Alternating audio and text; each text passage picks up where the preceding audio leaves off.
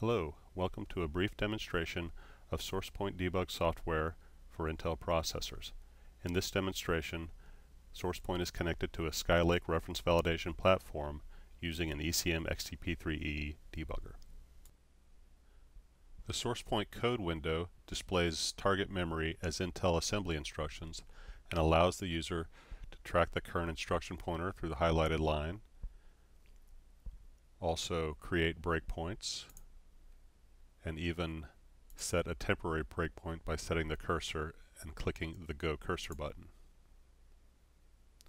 Using the processor control buttons to start, stop, and step the processor, we can step into a call and then run to the next breakpoint outside the call, and we can even step over breakpoints.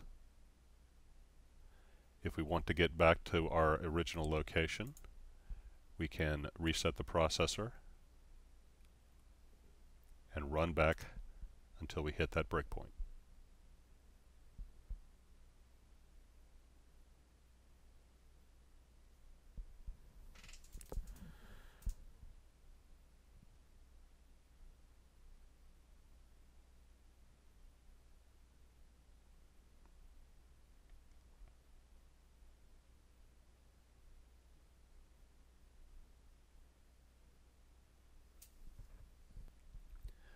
The register window allows us to track the general registers of the processor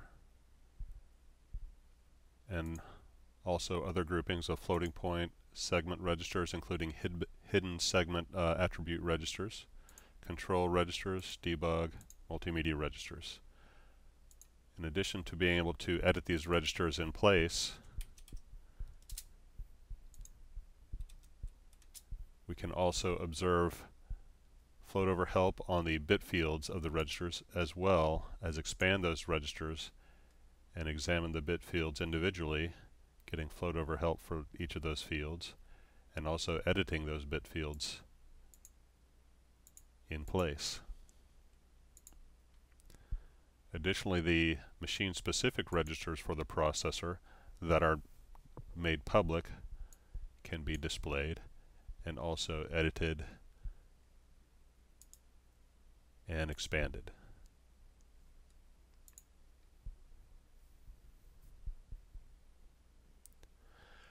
The memory window allows the user to examine memory as data in varying widths, formats, and line widths, including displaying ASCII or Unicode. If the memory is writable, the user can edit the memory directly in the window.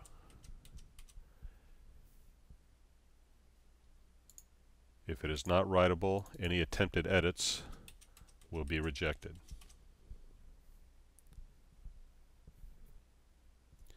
The Viewpoint window allows the user to change processor thread viewpoint, and you will notice that the code and registers window tend to change values.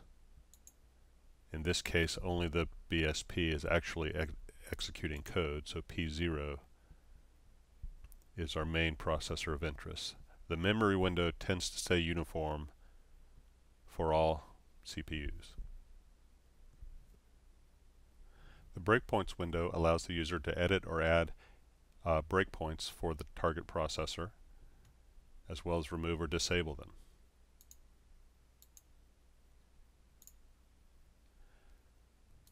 The breakpoint types include the processor breakpoint types for execution, memory access, I/O access, as well as reset, init, power cycle, and SMM entry and exit.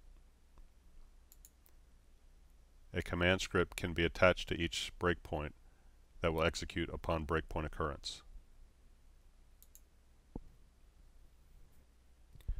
The SourcePoint symbols window allows the user to browse through their symbol information for each program loaded, look at each module, browse global procedure function labels and data labels, and even look at data and browse those structures.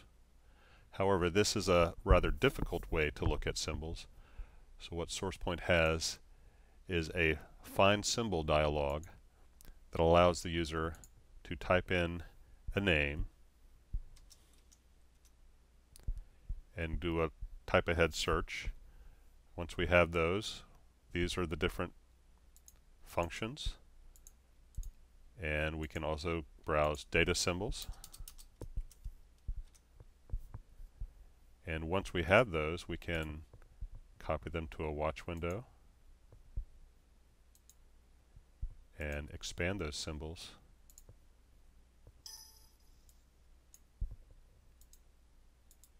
Include addresses and data types.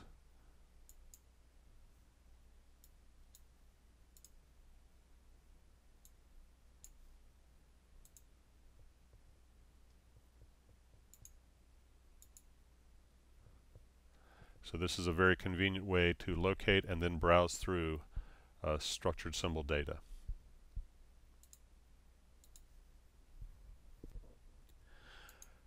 The SourcePoint command window serves as an output for SourcePoint's configuration, as well as I/O for any command scripts that are executing. Individual commands can be entered to display register information or read memory locations.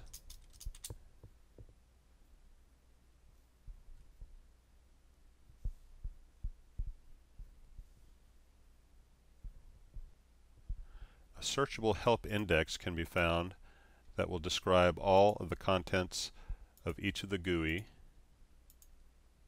windows, as well as a more in-depth coverage of SourcePoint command language, including syntax, which is a C-based syntax, and all individual command syntax.